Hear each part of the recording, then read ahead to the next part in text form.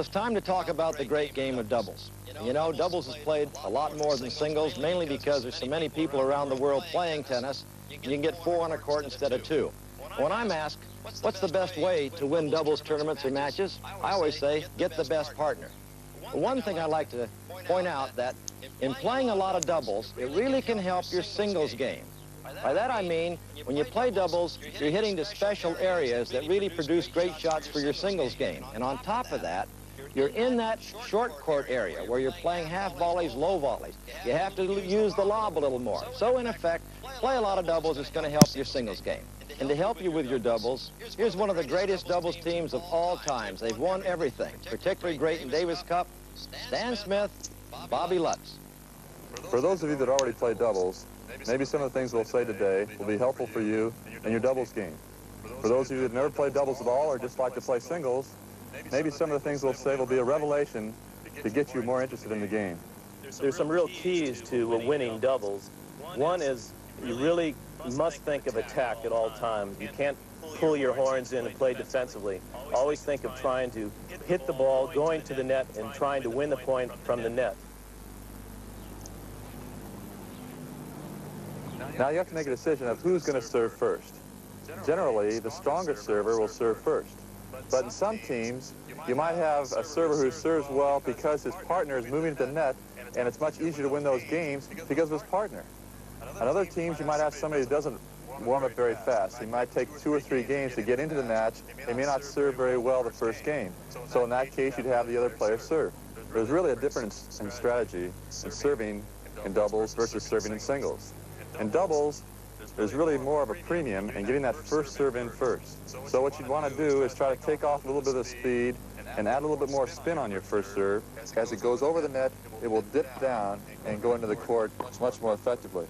Great shot. Now you can also vary the spins on the serve. If you hit a slice serve, that will slide away from your opponent's forehand if he's a right-hander. If you hit a kick serve, that'll bounce away from your opponent's backhand and stay very high, which is a difficult return to hit. On the second serve, obviously the most important thing is to get it in. You try to hit that second serve with more spin than you do the first serve, and really hustle to get to the net behind your serve. Okay. And the club level, the backhand is usually the weaker shot. So you hit your serve to the player's backhand, and you come in and try to make your first volley as close to the service line as possible. That's it. Now you may ask yourself, where should you stand when you're serving from the deuce court? I believe you should stand approximately in the center, between the center line and the outside of the alley when you're serving to your opponent in the deuce court. The reason for that is that you'll be bisecting the angle that they'll be returning to the most effective way. When serving to the ad court, it's really the same as serving from the deuce court. You want to stand right between the center of the court and the outside of the alley. This will give you an opportunity, after you make the serve, to cover your half of the court if you come straight in behind your serve. The server's partner has a job to do. He's trying to protect his half of the court. Great volley. When my partner is serving from the deuce side or the ad court, I like to stand in an area in the center of the service box, midway between the net and the service line and the singles line and the center line. The return of serve in doubles, especially for the club player, is a little bit different than in singles. In singles, you have the whole court and you can return it any place. But in doubles, you really have just one half of the court. You're trying to keep the ball low when they're coming up to the net to volley. The general rule for returning serve, either from the deuce side or the ad side, is that you try and stand approximately on the baseline and just inside the singles line. When I'm returning against the first serve, my main objective is to try and chip my return at the foot of the on-rusher. Or I may try and vary my return a little bit by either going directly at the person, my opponent, up at the net, or I may try and lob down his line. When I'm returning against the second serve, if I move in inside the baseline, try and take the serve more on the rise, I try and become a little bit more offensive. Way to keep them honest. I think that the return of serve is the most important stroke in doubles. whereas the server is trying to get his first serve in doubles, you really have to get a high percentage of the returns in the court. And I think that the best teams throughout the years are really not the big servers, but are the people that are returning the ball most consistently. The receiver's partner should have an active role in each point. Make your opponents know that you're there and that you're going to get involved if they hit any ball near you. The overhead is really key in doubles, because if you can't hit an overhead, you're going to be constantly retreating and going back to have to hit a lob back or hit a ground stroke when players hit a lob against you. In doubles, the target normally can be right down the center of the court because you'll be splitting your opponents, or it may be an angle and you've got an angle to hit the open court. So it's really important to practice that overhead. If your partner throw up a lot of lobs, then you hit overheads, and then you change around and do the same thing for your partner. The lob is a very important shot. Many club players particularly think that the lob is only used by beginners. But if you watch pro tennis players, in doubles particularly, they'll be using that lob quite a bit. If you're playing against two players that like to rush the net and crowd the net, that lob is an effective shot to keep them away from the net, so you can use your other angles and shots down the middle as well. The volley in doubles is also essential, especially for a club player. The volley is where all the points are won or lost, and that's where you're trying to get to finish off the point. But if I get a low ball or a low volley, I'm generally making a defensive shot, trying to hit to the person, my opponent, who is in the backcourt. Trying to take the net in doubles is really important. The reason for that is that you're closer to the net, you have more angles to hit, and you're hitting the volley. The ball may come up a little bit higher above the net, and since you're closer, you can knock off that shot for a winner.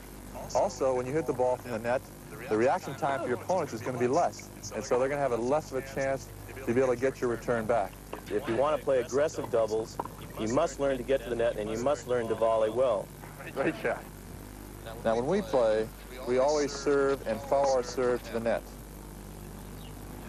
Now, you may not want to do that all the time. You may feel more comfortable by serving and staying back and maybe coming in on the second shot or the third shot. But always keep in the back of your mind that you really want to get to the net if possible. Good shot. The doubles court is much bigger than the singles court. You've got the two allies on either side, so you want to be able to cover that court effectively. As a team, you've got to move to the sides of where the ball is. In other words, if the ball goes way to the right, the player that's closest to the right moves towards the alley to cover the alley, and the player on the left will cover that ball down the center. Another important thing in doubles is who takes the balls down the middle. For the club player especially, it's the person who has the forehand volley. He'll take it over the backhand volley. Now, if a lob is hit, it's the person who has the overhead to hit, not the backhand, high backhand volley, which is the most difficult shot in tennis. Thank you. And if the partner is not able to cover the shot, he's got to be able to say to you, you know, yours or mine, but you want to be covering the court as a team together and moving so you can cover all the angles that your opponents can hit. Sometimes you may get caught in a situation where both players end up on the same side of the court chasing after a ball. Well, in this situation, the player behind should be the director and saying what his partner should do in that situation. In other words, he may say, stay there or go back. And whatever he does, he'll make up for what his partner's been doing. Communication is an important element in doubles. Before you get on the court, talk to each other, see who's going to be taking the lobs, who's going to be taking the balls down the middle. Even when you're out on the court, talk to each other. Stan, for instance, might tell me when he's going to poach, so I'll be able to take over his side. Okay. Oh, the I formation again? Fine, why don't you cross it? Okay.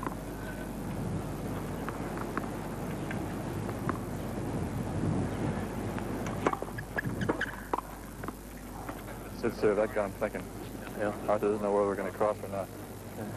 I'll cross again.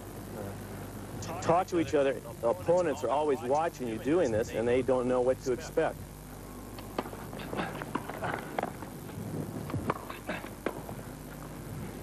Good overhead. One of the points of communication is that when I'm going to serve, and I'm going to serve wide, I should tell Bob, okay, I'm going to serve to the player's forehand, so you should be alert for the angle and possibly a harder return. Great shot, left. So remember, to communicate with each other, your team out there, you're not just playing singles. Why don't you serve it into him and I'll take it. Okay. Doubles is a game of divide and conquer. You're trying to play the ball down in the middle generally. But if you find that one of your opponents is weaker than the other, try and direct most of your balls towards him. Now the question may come to mind to you is, if you have a very strong player and a weak player playing together, who plays which side? Now, the two schools of thought about this. One is that the stronger player should play the backhand side because he gets all the crucial points, the break points or the ad points. The other school of thought is you have the strong player playing the forehand side because if you don't get those deuce points, you'll never get any ad points. The important thing in doubles is you want to play the style that's most suited for you and your partner. But at the same time, if you play against a different team that has an unusual style, then you have to adjust to that style. In other words, if you play against a team that poaches all the time, the best thing to do is early in the match, hit a few balls down the line. That'll freeze them in those positions so they don't use that advantage of poaching. If you play against a team that's very steady, what you'd like to do is hit a few more winners than you normally might. Or if you play against a team that's very aggressive and makes a lot of errors, all you have to do is just keep the ball in play and you'll win most of the points.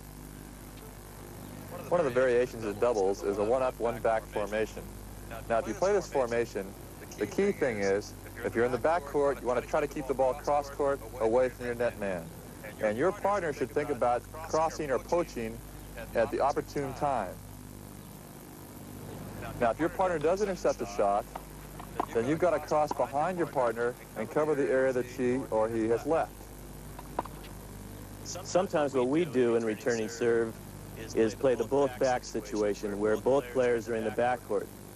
This comes about if your partner is not returning well or if you're playing against a strong server. You may both wish to play back so that you can just get into the rally somehow.